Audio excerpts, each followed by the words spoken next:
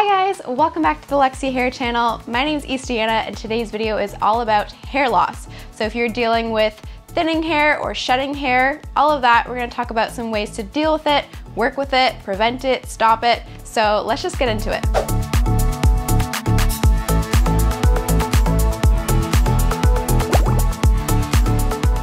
So let's start from the beginning. Why is my hair shedding in the first place? Before you freak out, according to the internet, the average woman loses about 100 strands a day. So if you feel like you're losing more than that, well, there could be a number of reasons why that's happening. It could be related to age, hormonal levels, if you've recently given birth and are dealing with postpartum hair loss, your diet and overall health, stress, that one's major, or if you just have kind of a bad hair routine and maybe aren't using the healthiest habits on your hair. So obviously if it's related to pregnancy, usually this will only last for about 6 months. If it's past that, you may want to speak to your doctor, but usually if your hair shedding is related to big hormonal changes, we can rest assured that that's only temporary. But outside of that, let's talk some easy fixes to prevent hair shedding and thinning hair and dealing with it. So let's start at the basics. You want to make sure that you're maintaining a healthy, balanced diet friendly to your hair.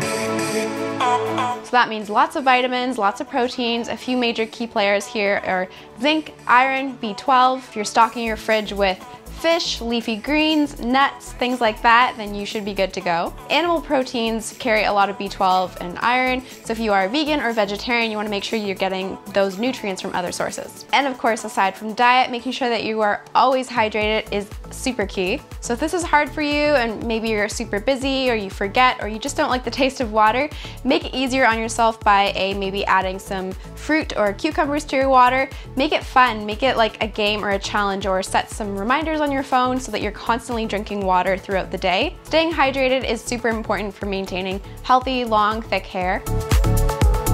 Next, let's talk about stress, because stress is so major and so many of us deal with it. I for sure do. But you want to make sure that you spend some time on yourself, give yourself that time that you need to sort of de-stress, relax, meditate. I like reading books, taking regular walks, just getting outside of my everyday reality and just stepping outside of it for even just a few minutes, just breathing really helps. So whatever it is for you, whether that's taking a bath or getting a massage, just take that time and do it to de-stress, because that will definitely help with your hair.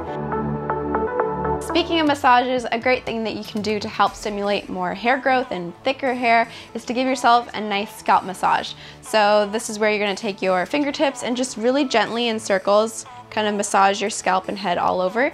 And this is going to add some circulation and draw some blood flow into your head and scalp, and in turn stimulate that hair growth. You can elevate this by adding a little bit of castor oil. Castor oil is really well known to stimulate hair growth and keep it super healthy and soft. I also recommend lavender essential oil or cypress or carrot seed or even coconut oil. All of these are really great on hair. They have regenerative ingredients that help stimulate that hair growth. If you can give yourself a gentle scalp massage before bed or daily or at least 1 to 3 times a week, that's great.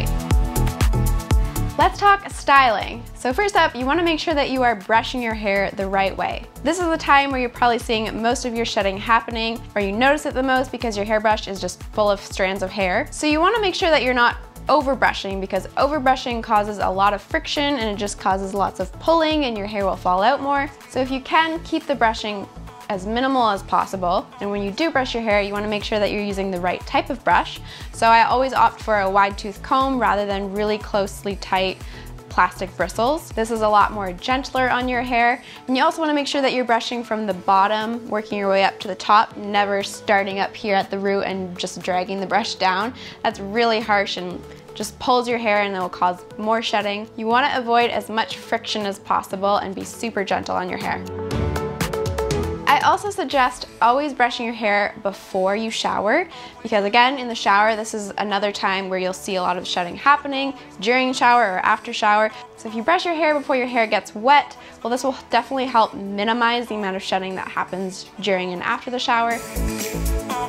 The time of day that you shower also can affect your hair loss or hair shedding issue. So I always recommend, if you have shedding or thinning hair, to always shower in the morning instead of at night before bed, because sleeping with damp, wet hair and soggy follicles can be really damaging. This causes a lot more friction on your hair and your pillowcase and make your hair more prone to breakage and damage and of course more falling out.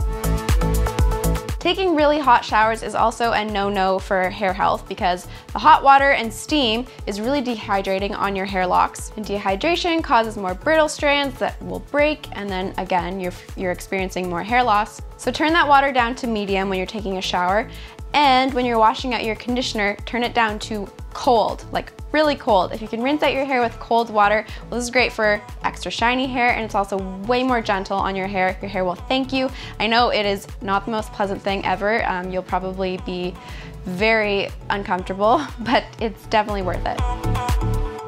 Okay, after the shower, it's time to dry your hair.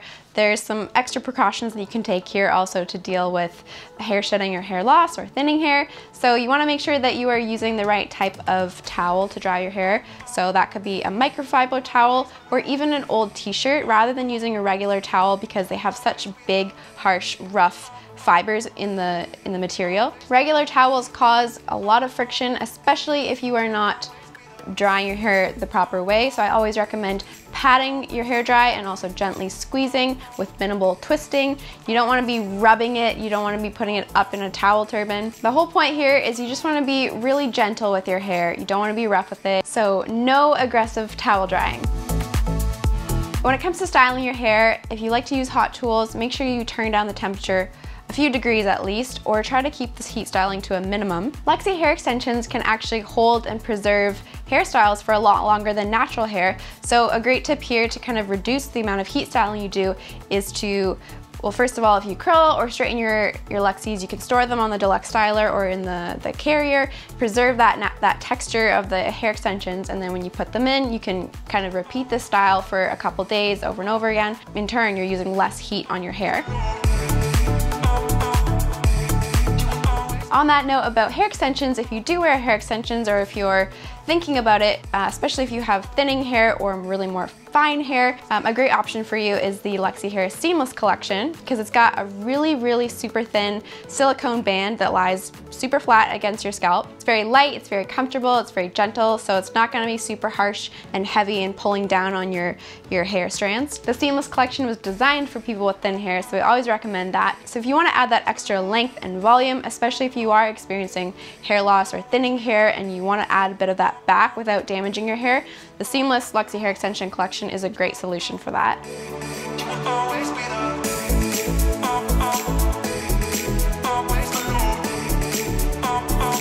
Moving on, so if you shed a lot, let's avoid really tight pulled back hairstyles. So instead of that really tight high ponytail, let's opt for a low, looser one.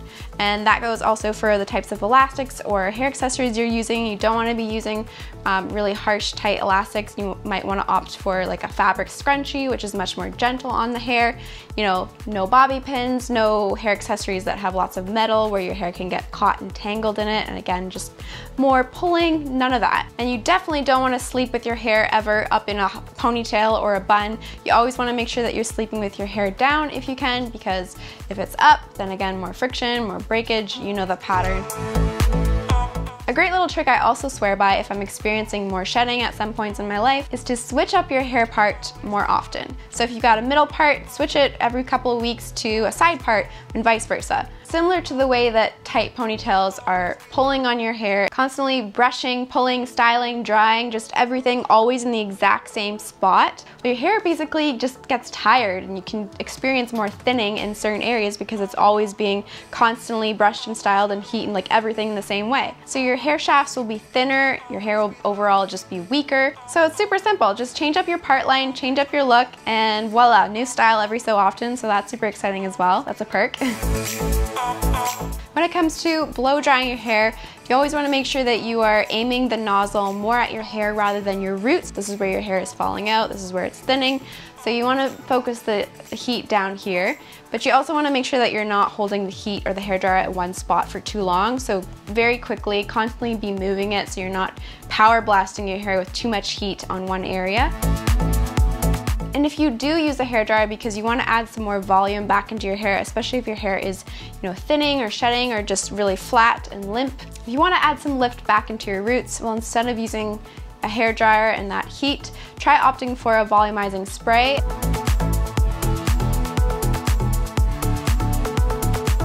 Okay, that's it for today's video. I hope you took away a couple new tips and tricks when it comes to dealing with shedding hair, thinning hair, hair loss, all of that. We all go through different ups and downs with our hair depending on what we're going through. You know, can't always control all these factors, but if you can add even just a couple of these tips and everyday habits into your hair routine, into your lifestyle, well, you'll see a major difference for sure. If you like this video, make sure you give it a big thumbs up. Also, make sure to subscribe to the Luxy Hair channel, and we'll see you next time. Bye guys.